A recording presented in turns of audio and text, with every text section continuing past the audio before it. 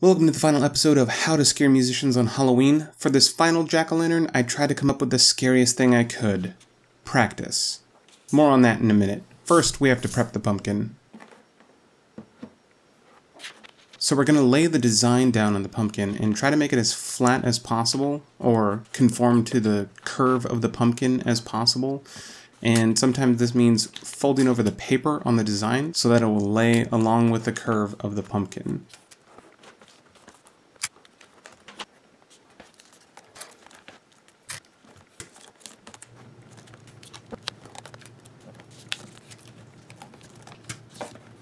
Once we do that, we're ready for the next step, which is scoring the design.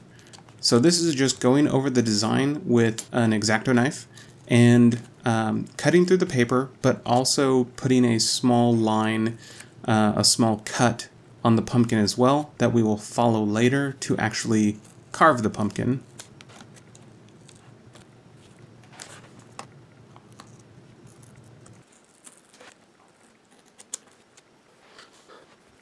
And of course, be careful whenever you're working with sharp instruments like X-Acto knives.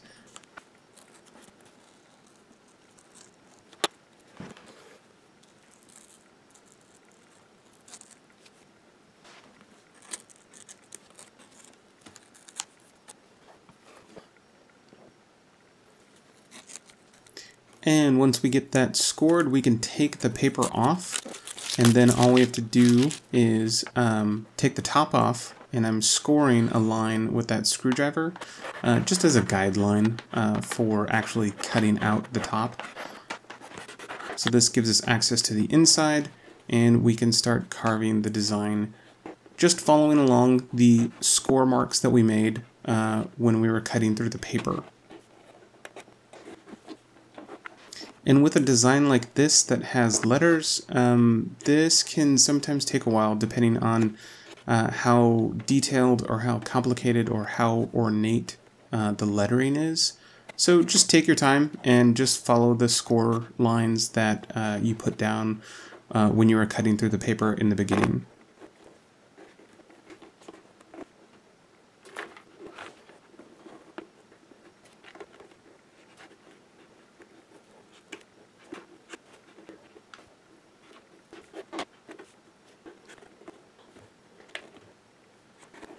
So like I said in the beginning, this is the final episode in a three-part series of making scary pumpkins for musicians. This is the scariest thing that I could think of for a musician is practice, because sometimes it's great and sometimes it is the absolute worst. And when it's good, and when it's bad, it can be real bad. I think everybody goes through a period of time where practicing is not as productive as it used to be. It doesn't feel like you're making any progress, and it's just doesn't have the same kind of appeal like it did before.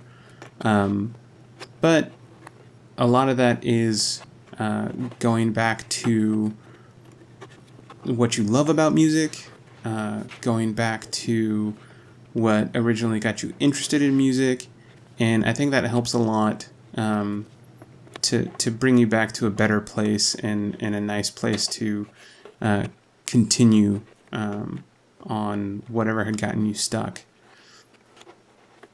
So if you're in one of those little ruts right now, just keep on working through it, go back to what inspires you, and before long you will be ready to hit the practice room again.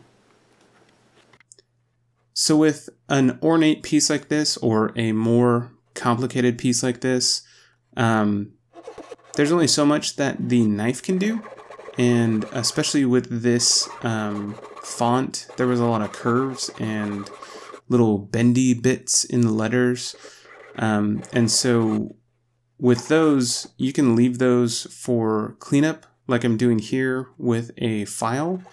That's just a little needle file that I have that works fairly good on these foam pumpkins.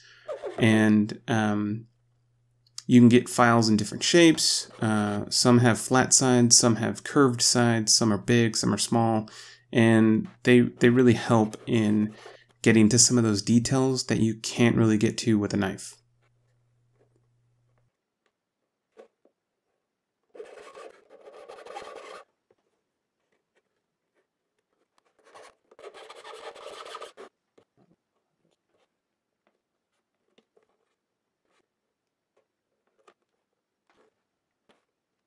So with the carving done, we're going to do just like the other jack-o'-lanterns. We're going to use a crumpled up piece of tissue paper as a backing to help diffuse the light from the inside and make it not so shiny. So what I'm doing is just putting some craft glue on the inside of the pumpkin that we can stick this tissue paper to. And we just fold it up, stick it on the inside, and then gently press it with your fingers against the glue that you brushed on, and it'll dry and it'll hold perfectly in place. This is the light fixture we're going to use. It's just a small low wattage LED lamp. So we have to drill a hole in the pumpkin to hold the light.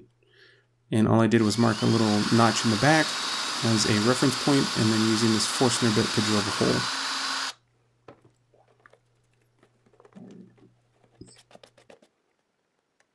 Now it's time to plug it in and see how it looks. And here is the finished pumpkin. So one thing I didn't notice about this style of pumpkin before I started was I usually use like the rounder ones or the taller ones, and this one's a little shorter and wider. So the ridges on the pumpkin are deeper. So it was really hard to get the knife into in between the ridges in that the fold of the pumpkin. And I don't know if it's just how they're made, but these are a lot thicker. Like the wall thickness of the pumpkin is thicker, so it was a little harder to carve with the size X-Acto knife that I use. But I know that they make like a slightly bigger size of that same shape, that triangle blade. So I don't know if you had the bigger version, if that would help. But this one took a lot longer because of the shape of the pumpkin and the thickness of the walls. So that's the only thing that was really weird about this build. But I had a lot of fun making them. I loved how they turned out. Let me know what you think in the comments below. And here are the rest of the pumpkins from the series. These three I made this year, and you can go rewatch any of those videos. And this one I made last year, but I'm going to be making the designs for all 4 of these available on my Patreon for my patrons as a PDF that you could download and try one for yourself. So if you want to find out more about that, check out the Patreon link below. Thanks so much for watching. I hope you guys have a very happy and safe Halloween.